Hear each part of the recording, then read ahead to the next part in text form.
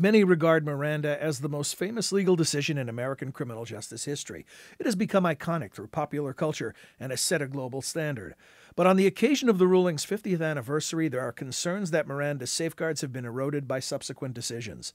The American Bar Association's 2016 Law Day theme focused on Miranda at 50, and an expert panel gathered to discuss the ruling that has become part of our national culture. Their discussion provides the focus for this edition of Rewind.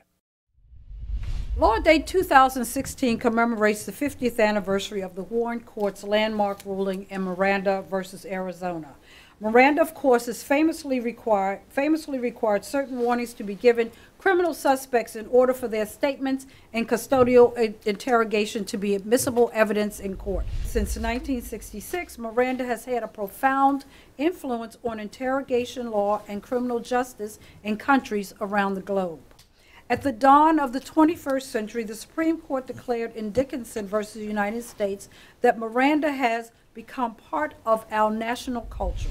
I think when most people think about Miranda, they think, well, police officers either aren't allowed to ask me questions, or if they ask me questions and they don't give Miranda warnings, then somehow the police have done something illegal. I think they don't understand that, first of all, it doesn't apply unless they're in custody, first of all, and so police officers can often ask people questions, and they don't understand what the remedy is. The remedy is, if there's a trial, and Miranda's violated, then that statement they make can't be introduced at trial. In the 50 years since Miranda, it has been limited so much. There's it's been cut back. There are a lot of exceptions to Miranda. There are a lot of circumstances in which Miranda doesn't apply, and I think people don't quite understand that and think that it means more than it really means. It was easy for the court in 2000 to finally sanctioned Miranda as a constitutional decision because it had gutted it for the past 3 decades.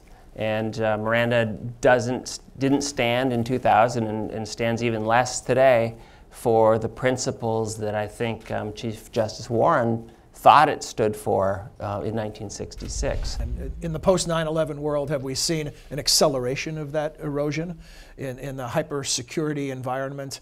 Is that adding to? Well, the public safety exception and the Boston bombing is a perfect example. If there's a threat to public safety, then you can ask and question a suspect because you're trying to figure out, is there a gun? The initial case was Quarles, had to deal with a gun that was, on the loose in the community. And then you may have additional bombs that haven't gone off that people could trigger.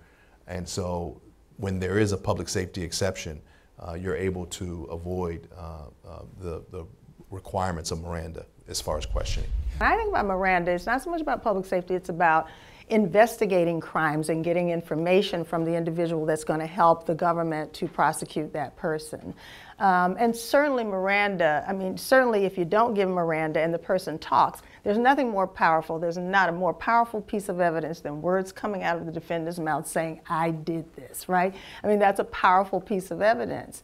But then you have to balance it, as you say, against that person's right. And the way I like to look at it is, not just the right to remain silent, but the very words of the Fifth Amendment, which is no person shall be compelled to be a witness against himself. Since, Angela, you mentioned that you work for the Public Defender's Office, to what extent is Miranda being undermined from the other end? That there's simply not enough money going to pay for public defenders, or that so little pay is given to them that they have to take so many cases that they don't have time to devote to providing a proper.